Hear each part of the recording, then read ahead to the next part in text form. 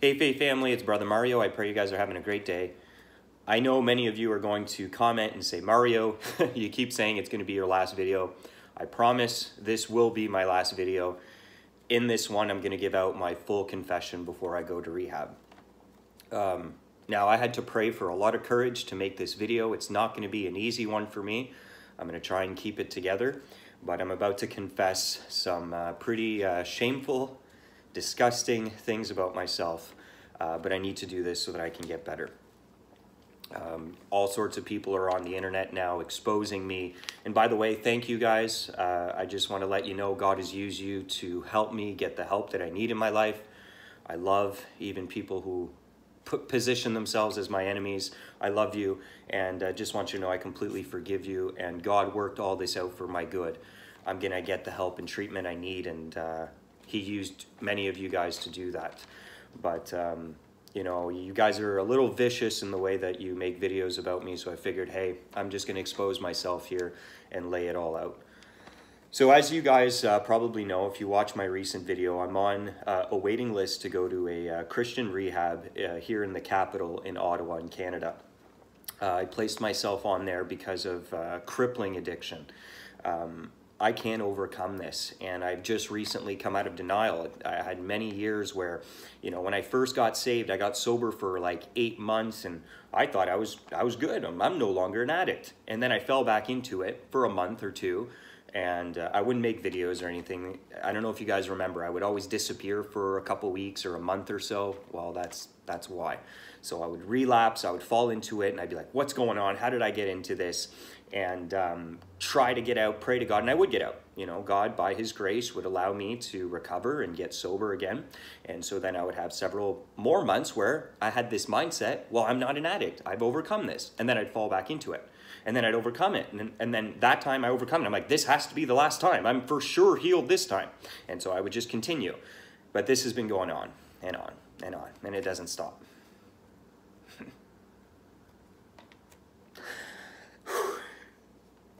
So recently I've admit that I need help. I'm an addict, and I need rehab. Oh, this is so hard. All right, come on, Maria. I just want to also touch on the point that one of the reasons I think I'm struggling so hard with drug and sexual addictions is because of, in my past, I used drugs spiritually. You know, a lot of people use them recreationally. I actually used to use them in a new age practice like a shaman. So I opened myself up with drug use.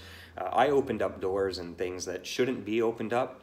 And in sex, I was a yoga instructor, so I was really drawn to Tantra, which is sex yoga. And again, that is opening yourself up spiritually to so many things. And I think that the wound in my heart, which I'll discuss, is the root of my addiction, plus opening up all these doors and the traumas that I've had in my life have created the situation that I'm in right now. And that's why I need to go to rehab for 9 months and be rehabilitated and healed and treated and helped. Because it's heavy. So here it is. You guys know I've been struggling with marijuana. I've talked about alcohol. Alcohol is maybe a bigger problem than I had first realized. Porn, masturbation, but the one that I've had trouble to confess is cocaine.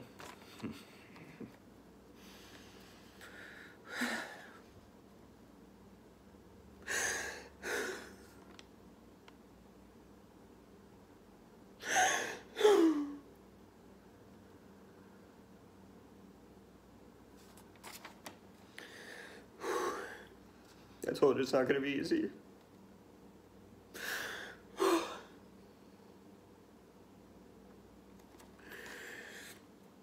So in those times of relapse, sometimes I would get cocaine, and this use got worse and worse to the point that it is now.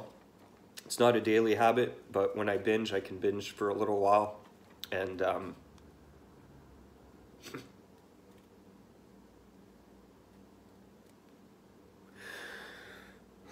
it's a problem, and I need help.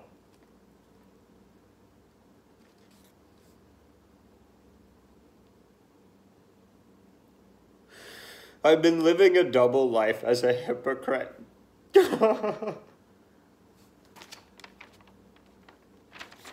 This is not who I want to be in my heart. But because I did not get my addiction treated, these things started to continue to get worse and worse. God showed me that the reason I'm an addict is because of a wound in my heart. I'll discuss that more, I'm sure, when I come back and share with you my recovery testimony, but there's a massive wound in my heart, and what I'm doing is I am seeking to self-medicate myself. And so instead of going to God to heal and mend that wound, that deep inner wound that comes from my childhood, I'm going to substances, to sex, to women to give me gratification, I'm going to things to get what only God can give me, and I'm tired of it. And I don't know why I do it. I'm stupid. I know there's no fulfillment in those things. But yet I, like a stupid dog going to eat its vomit, I go back to it. So, because the wound wasn't healed in my heart, imagine you cut yourself. It gets infected. That's what my wound has been getting. So my addictions, every time I've been relapsing, they were getting worse and worse. And another factor that made things really, really bad is the YouTube money. I made $500,000 in 5 years off my YouTube channel. And that money, because I was an addict, because I was not treated, some of it got used. A lot of it got used for shit. I don't have anything to show for it today. I owe the government and I'm going bankrupt.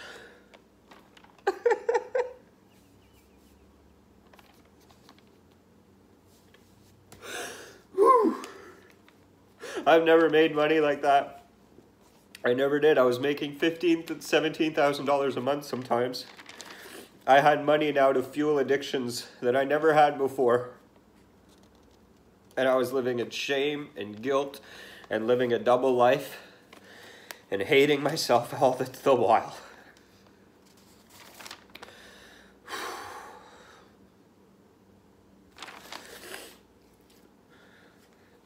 So my sex addiction also continued to get worse because it was left untreated, as any untreated disease or illness or wound will. And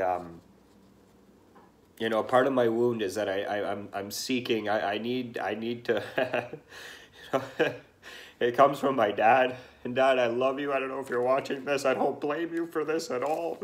I know your mom hurt you, and you have your own wound to heal from. But you hurt me in a way that I never felt good enough, and I've always been seeking validation from people and things. And so in high school, we didn't have, like, I'm 33, so back when I was in high school, we still had the non-smartphones, I don't know if you guys remember the Nokias, but there was no such thing as sexting, but that came later, and once I started to get into that and started to receive this validation coming back from the photos, I'm sorry, this is gross, and there's a lot of shame. I'm gonna try and get through this. But I need therapy. Like, I don't know if you can tell, I'm broken to the end here. This stuff breaks you. So don't get caught up in this garbage, trust me. Run, kids, run. Run from this, because this is what happens. Just emptiness and brokenness and being lost. So I would start receiving validation from the messages, and this would temporarily fill that void in my heart. And oh, okay, this is not going to be easy. I've also been a love and relationship addict. I don't know if you guys understand what that is, but basically, because there's a wound in my heart, because I'm not healed, I'm seeking through a relationship, love, sex, to give me a sense of validation, comfort, intimacy that only God can provide. And my sex addictions got worse and worse and progressed continuously worse and worse. What started off as sexting and camming, oh man, okay, here it is. I've called escorts. I've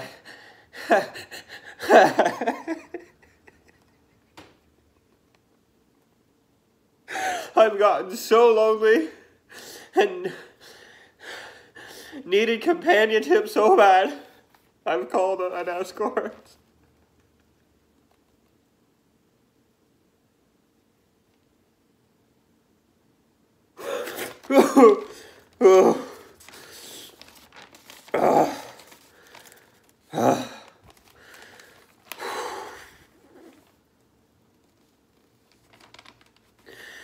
And so there it is. There's everything. You wanted to see the Vigilant Christian exposed. There he is. Disgusting, eh? I know. I know.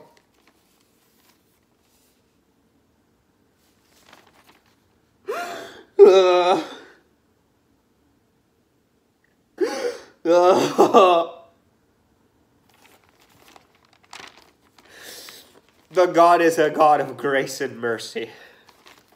This weekend, I'm 5 days sober, praise God. One day at a time.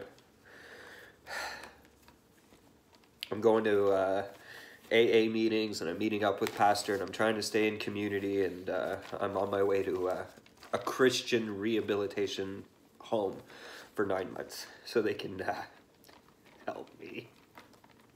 I'm so broken.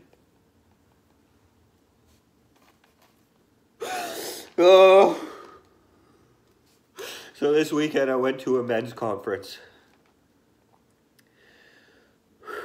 And there was a speaker there that spoke. It was the Band of Brothers men's conference, and just awesome. I'm so happy God's placing this recovery team, this Christian ministry that specializes in addiction in my life, and I'm very thankful He's placing these men in my life right now, because I need restoration, and this is the restoration. It's through His church and through His people, and through ministries like the one I'm going to be attending at rehab. There was a Band of Brothers conference, and one of the speakers, Jim, went up, and he shared his testimony about how he had once made a decision to follow Jesus, but not a commitment. And his walk with God was marked with lukewarmness and difficulty, and not truly living an empowered life as Christ would call us to. And God brought him to a place where he had him not only decide to follow, but commit to it, to submit, to surrender, to yield, all that.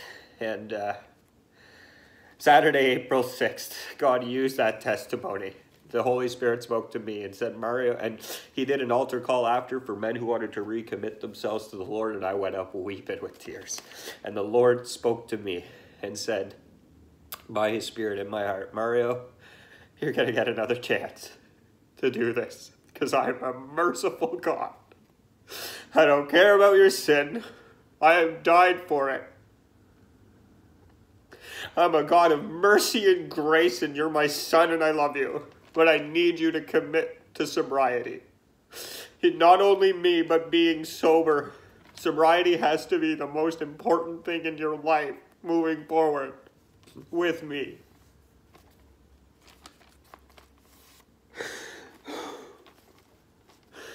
So I recommitted my life to Jesus Christ 5 days ago. It doesn't mean I'm going to be perfect by that, but that is where my heart's intent is, and I'm on my way to rehabilitation, and I'm trying to stay sober every single day on the way there.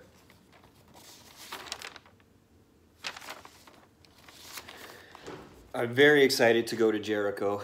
It's in the Bible, by the way. Jericho is where the walls fell down. And these are walls in my life I haven't been able to tear down. And I think now through this, God is finally going to tear down my walls. And allow me into the promised land. I've been wandering in the desert, and I need those Jericho walls to fall. And I'm going to Jericho Road to get them to fall in Jesus' name. And I'm going to come back and tell all you addicts about how Jesus can set you free, because if he can do it for me, he can do it for you. I'm one of the worst, depraved, sick human beings. I knew Jesus Christ. I knew the truth. And I still was caught in that filth. There is no greater sinner than that. I believe that's worse than murder. I know Jesus. So if God can have mercy and grace on me, he can have mercy on you. Oh, trust me, he can. It's either, there's two options. I die, this stuff's gonna kill me, or I go to Jericho and I die to self. And I allow God to make me new. Then that's what I'm gonna do. It's been getting too bad. Recently, when I do relapse and I binge, I go to the point of blackout. I don't even remember what I do. I wake up the next morning and I look on my phone at the garbage that I sent out and I don't even remember doing it. Oh, man. Oh, the shame, I'm telling you. There's so much shame in this garbage. Come on, full confession. What haven't I confessed? You know, one thing that was happening too is I was getting hypersexuality induced by drugs and alcohol. If you don't know what that means, hypersexuality is when you're considering sexual things that you normally wouldn't. And when I would drink and get drunk and do cocaine, smoke weed, that's what would happen. And yes, I've had homosexual thoughts and temptation. I've never engaged in it. It's a stupid fantasy that I'm going to crucify, and it is not me. And the enemy's trying to lead me and pervert my mind and disrupt me so that I end up there. But I'm putting an end to it now, and I'm going to get a hold of my mind and my sexuality. I'm going to become pure and allow God, because pornography changes your brain, by the way. It perverts and twists and manipulates and gets you more and more as you expose yourself. The damage continues, and who knows where it's going to end.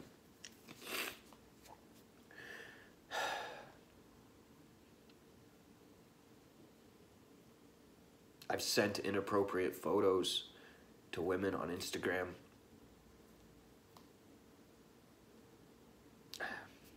I'm just a piece of garbage. I'm just a sinner who did get saved by grace in January of 2010, but did not truly submit and yield to the Lord until this weekend. Because I had not come to terms with the fact that I was an addict and that I needed help. So there you go. All right. Whew, actually, I feel a little better. It's all out there. There it is. If you want to unsubscribe and unfollow me and hate me, and you have all the right. I'm sorry for all of you who sent me money and I spent it on filth. I'm sorry. I'm really sorry.